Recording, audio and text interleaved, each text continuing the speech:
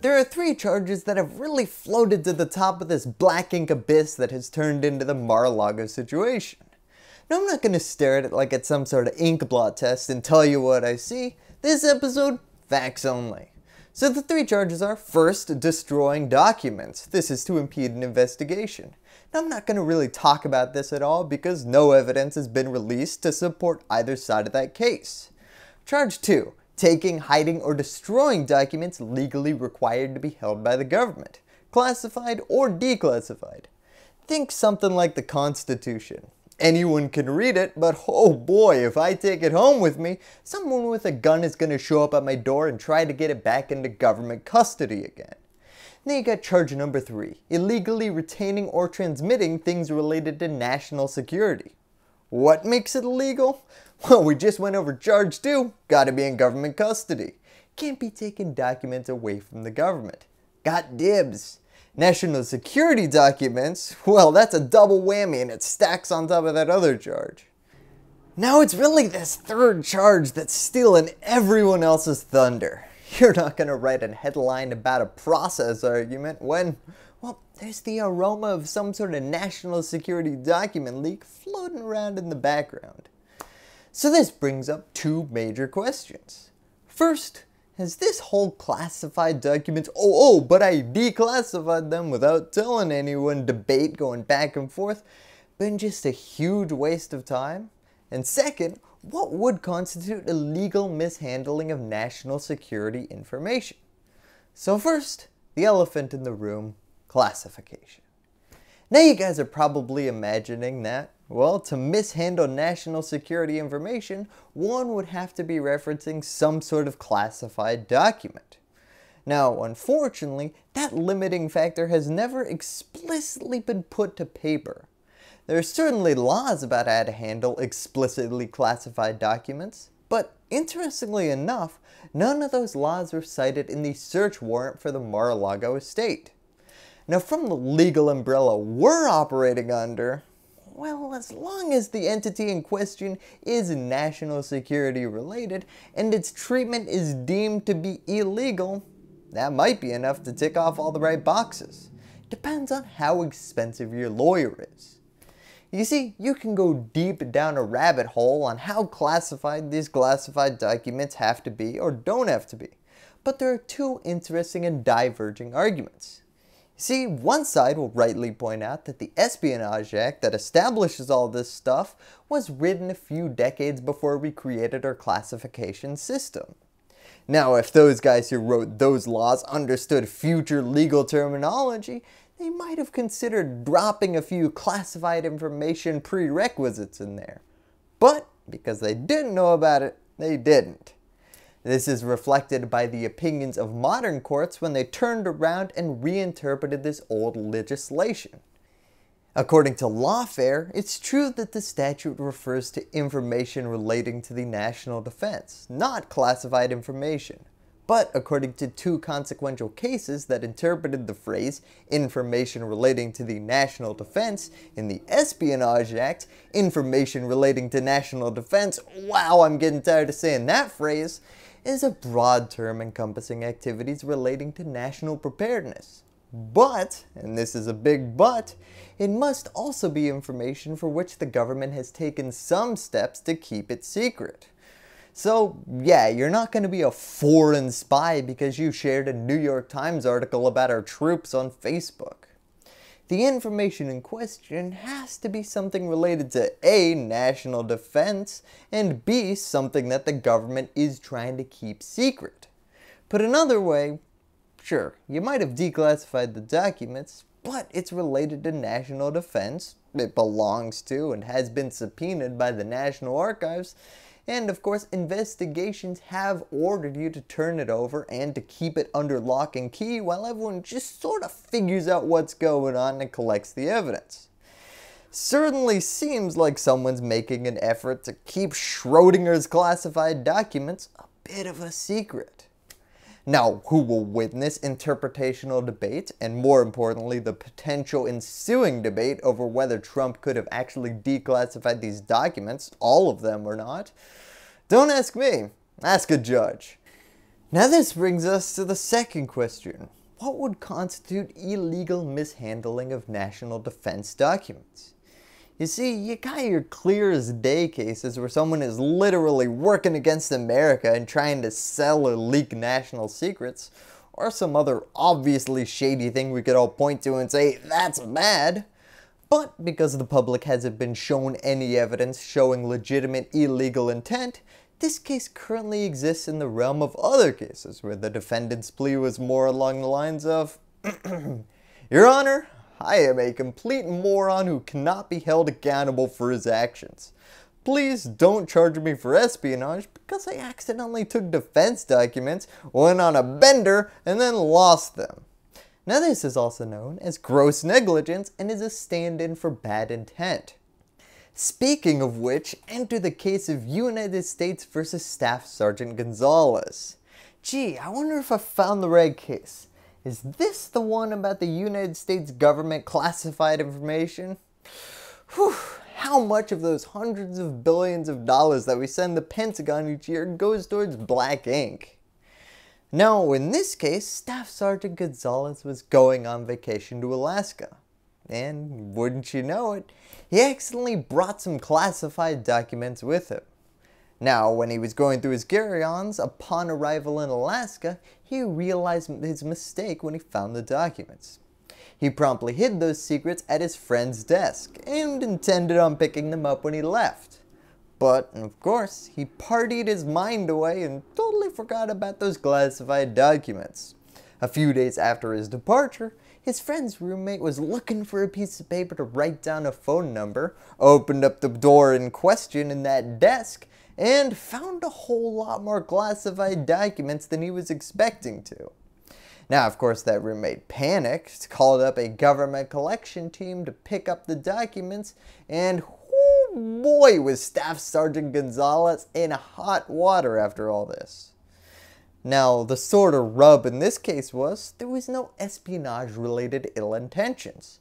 Just a whole bunch of secret defense documents that had been removed from government custody and then lost. Now the defense's argument in this case was, well, what is lost really? You can't prove that we didn't have custody over the defense documents because I'm part of the government for this period in question. The court's response, okay buddy, that's not gonna fly here. His actions were deemed to be egregious to the point of criminality because of that gross negligence I mentioned earlier. And gross negligence, get ready to hear those two words a whole lot in the back end of this episode. In that case, the United States had successfully argued that they had lost custody of the secret defense documents in question because of actions that Gonzalez took. Now it's this somewhat arbitrary gross negligence versus just sort of run-of-the-mill negligence that has saved a lot of people, including Hillary Clinton and her private server storing classified emails off of the government servers.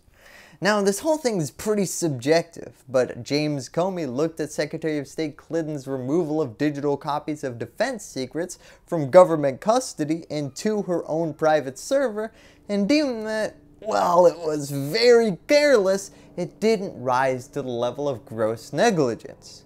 Some people agreed, some people didn't. There isn't an objective right answer. It's up to the prosecutor. Now with today's Mar-A-Lago's case, the facts on the ground are still super censored. Not sure if I've mentioned that yet. Things could be a lot better or worse for Trump than is being officially reported right now. So I'm not going to try to read the tea leaves and talk about things that haven't been officially confirmed. But, based on what we currently know, oh man, there could be a few things to tip this from private email server to Alaskan bender in the eyes of a prosecutor. Now the main piece of evidence is just the whole timeline surrounding this issue, including a pretty prominent subpoena. Now to give you the spark notes of how we got to this situation, which is the most damning part of the situation today, we start with the presidential transition. People started noticing things were missing that legally needed to be turned over to the archivist. These things included letters between Trump and Kim Jong-un, as well as that notorious Sharpie hurricane map. Yeah, apparently someone wanted that really badly. Not all top secret hush hush stuff, but still, these are all things that were legally required to remain in the custody of the United States and be turned over to the archivist. And now at this point, it was still less crime and more, whoops, he probably just grabbed the wrong boxes. Most mementos and trinkets from the White House were taken. Now the archivist reached out to Trump's team in Mar-A-Lago because, hey, we need custody over those materials. They got 15 boxes. Now when they started digging through those 15 boxes, between a bunch of super innocuous things like newspaper clippings, they were finding some pretty alarming, highly classified national defense documents popping up. And, well, they looked at it and said, this could be a bit of a problem. Still, we got some wiggle room. As far as gross negligence is concerned, it's still just maybe a whoopsie daisy. A subpoena is filed for all the documents in Mar-A-Lago marked classified. It specifically says that even if Trump believes they aren't classified, gotta throw them in. If they still have the sticker on them saying classified, gotta turn it over right now.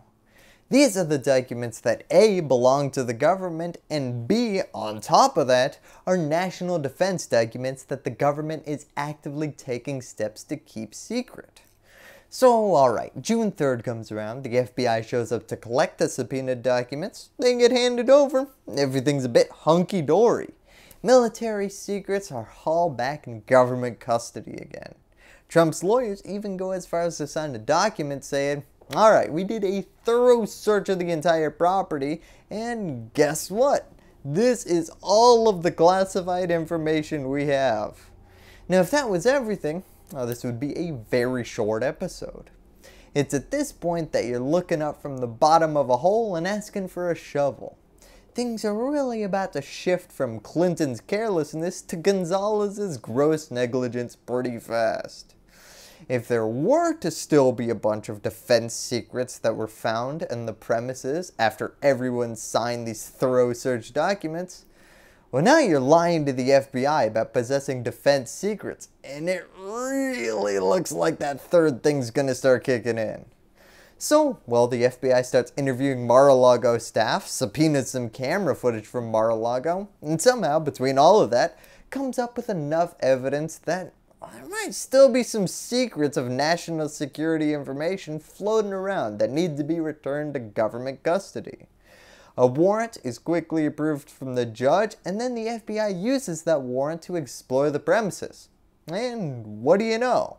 A lot more documents marked classified. So now we're here. We got the mundane process crime of withholding documents from the archivist's custody. We also have the yet to be publicly explored potential crime of destroying evidence in an investigation. We'll see what those staff interviews and subpoenaed surveillance footage turn up on that front. And finally, we have the potentially very scandalous crime of gross negligence in dealing with national security documents that the government has taken steps to keep a secret. Now, on top of those three things that I've talked about so far in this episode, it's just a whole bunch of information that we don't know yet that could, I don't know, it could exonerate Trump, could reveal new crimes, or it could reveal an illegal intent to possess these documents, meaning that you would no longer have to rely on the gross negligence standard to actually argue criminal action anymore. Instead, you could say, well, he was trying to do something super sketch, I can lay it out, so it doesn't matter if he was really competent in breaking that law or not. Now before I go, I just saw some people bring up Obama in this whole classified documents debate and him transporting classified documents post-presidency to Chicago. Now to nip a few comments in the bud, first, yeah, classified documents were brought to Illinois, but they were under the custody of the federal archivist and are currently being held at a facility that the government and the archivist control. Government at all times has full custody over the documents. Obama, he's just got visitation rights. He can go over there and see them when he wants to. It's actually an example of how to do this perfectly. Thank you, and that's all I have to say about that. Hello Hello YouTube, I'd like to thank my patrons over here for helping me put out my videos. If you want to support independent, nonpartisan news looking into the overlooked, join this growing list of exceptional individuals by clicking on the link in the description. Also remember to subscribe and ring that bell so that freedom will continue to ring.